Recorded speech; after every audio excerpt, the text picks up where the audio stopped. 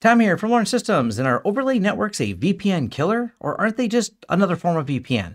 I look at them as a subset of VPN because you need to get your data that is over here on this network to wherever you are, and you need to tunnel that data somehow, and a VPN seems like a good way to do this, but an overlay network is technically still a VPN. Matter of fact, one of my favorite ones, Tailscale, uses WireGuard, which is a well-known VPN protocol, to get the data from point A to point B, and the coordination server helps make all that happen.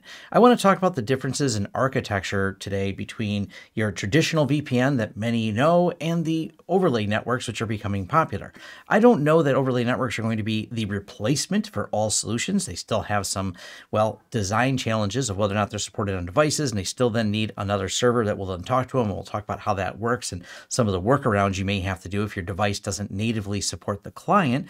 But I've also done longer videos on ZeroTier and Tailscale that are linked down below, and Nebula. I put all those down there. Those are my in-depth tutorials. This is more just an architecture overview so you can understand the differences between them. And then if you're interested in one of them, then you can pursue the full tutorial in the video down below, which does include a Headscale video, which does need to be updated. So if you just jump to the video, please note that at the time I made the video, they did not have phone app support, and they now have phone app support where you can change the destination in the Tailscale client on the phone so you can point it at a different Headscale server. So I just want to make that note on there, but everything else is still relevant, and maybe I'll get around to an updated video on it. But let's jump over to our diagram and just kind of break down the differences between these two VPN types.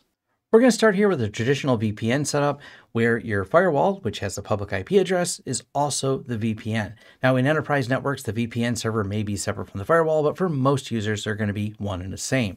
The advantage you have here of this setup is going to be simplicity. You want to get from some untrusted network over to your home office network. It's going to be your VPN on your firewall with a public IP address that you can access from other networks. You're going to be most likely using OpenVPN, IPsec, or WireGuard, which are all good protocols. They all have their pros and cons. OpenVPN and WireGuard probably being the two most prominent ones because they don't have many issues with NAT, provided your firewall has a public IP address that's accessible, and they are really secure. Now, the normal access, especially maybe for a home user, is going to be once you access the firewall, all the resources are now available to you on this network, but you can get more advanced. And I've done videos with Radius plus pfSense. And when you use a Radius server, you can then assign specific resources and then have granular firewall rules that say each user has a certain level of permissions that you define via rules for how they access things on a network. So they don't have to have access to everything. Maybe you only want to give them access to some of the things. But either way, this is a really simple, straightforward, common way VPNs are done. It doesn't require any third-party utilities either loaded on any of these servers. I think this is very important to note that once you're in the perimeter network here, the NAS, printer, desktop, Windows server doesn't need any client software on there, because as long as they can all talk to the firewall can talk to them via the VPN, and you'll have access to those resources. Now let's talk about overlay VPNs. The way they work is by loading an agent on the devices that need access or that you want access to. We're going to talk specifically about Tailscale and ZeroTier because I have the most experience with them, but most overlay systems work in a very similar way. You're going to get your local IP address on your Linux server here, and then you're going to get an overlay IP address assigned to it. Now, the overlay IP address stays static, so even if your local IP address changes or what network you're on changes, you always have this resource assigned to here when you set it up. Same thing goes with your system. So you can be on an untrusted network, your local IP address be whatever was assigned to you, it doesn't really matter, but your overlay IP address stays the same. Then your system and the other systems, all the ones that have been built into this network, are going to go talk to the coordination server. The coordination server has a series of rules on it. The coordination server needs to be publicly accessible. It doesn't have to be in the cloud, but in the case of Tailscale and ZeroTier, they have their coordination servers that you can use. And as long as your systems can talk to them, they then begin the process of brokering the connections between the devices based on the access controls that you've defined in the coordination server that allow different devices to talk to each other. And if we split it out a little further, the coordination server is not mean the data is passing through it. It's coordinating the connections between these. Tailscale has a really good in-depth write-up on how UDP hole punching works. It's an excellent network engineering guide, not just how Tailscale works, but really gives you a good understanding of how all this coordinates together. And this actually applies to a lot more than just Tailscale. But the coordination server is doing the client and looking at the public IP addresses by which each of these clients coming from, and then sets up the data transport. In a case of Tailscale, it's going to be using WireGuard in the back end, and then broker all these connections. So the connections actually become direct between the devices.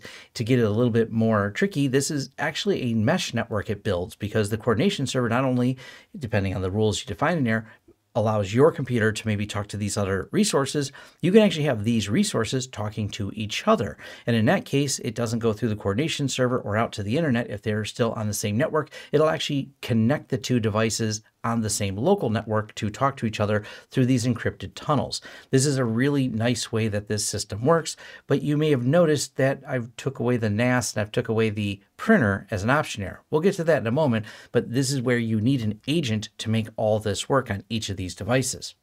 And let's go a step further. If you have resources that are in the cloud, along with maybe multiple office networks, they can all be coordinated together in much the same way. The coordination server really is just building out a large mesh and figuring out the most efficient way for data to go from one server to the other based on the rules that you defined in the coordination server to get all these devices talking to each other, provided they have an agent. Now, if they don't have an agent, this is handled in a few different ways. In the case of pfSense, which is an easy solution, if you have Tailscale loaded with pfSense, it's going to talk to the coordination server. pfSense then is going to let it talk to the local network because it can load as a plugin on pfSense. So instead of having to load an agent on each one of your devices, you can actually use Tailscale to coordinate getting into your network remotely. The advantage this has especially is that you don't need a public IP address on your pfSense in order to make this work. So if you're stuck behind CGNAT, this is a great solution. Another option, and this is going to vary, is allowing the agent to run on one of these devices and then saying, all right, we're going to allow you to talk to local devices as well. So that's another option where you do have some agents on the devices on the same subnets and the same networks that can talk to things like printers, and you're just going to take the agent and use it as an exit essentially to get to the local network where these device resources are. So that's another option. I like the option of running it in pfSense because it makes a lot of sense. But I mentioned Headscale. The thing with Headscale is it's a self-hosted version of Tailscale, and I've got a whole tutorial on it, but what it allows you to do is not have to rely on a coordination server from a third party such as Tailscale. It allows you to host the coordination server yourself. So as long as it's publicly accessible, then you are managing the control plane for which devices get authenticated. Because one thing to remember, even though the data between the devices is encrypted, you do have to have a lot of trust in the coordination server because the coordination server is what allows each device on the network. Now, you shouldn't just say because a device has joined this overlay network, it should automatically be trusted. There still should be usernames and passwords for the resources that you expose with this, but it's worth noting that if someone takes over the coordination server or whoever manages that coordination server, they are allowed to add any other devices that they want to add to the overall network. And that's why it's so important that you maintain control or have solid controls around that coordination server. And some of you might be asking about Cloudflare Tunnels, of which I've done a video. Now, this is not exactly, I know Chris from Crosstalk did a great video on this as well.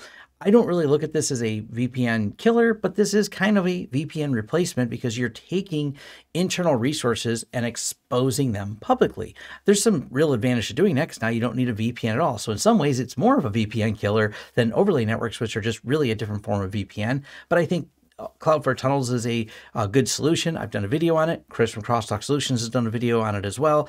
So has my friend from DBTech. Those are easy videos to find. We've all talked about this because I think it's a neat way to expose things publicly, but be very careful before you expose things publicly. And as I mentioned in that video, you are now placing trust in Cloudflare because they're the ones now brokering the connection by allowing a device inside of your network that you've controlled via Cloudflare to allow access to different things. So Cloudflare becomes part of your circle of trust when you do this and making sure you configured it properly because now you've publicly exposed things.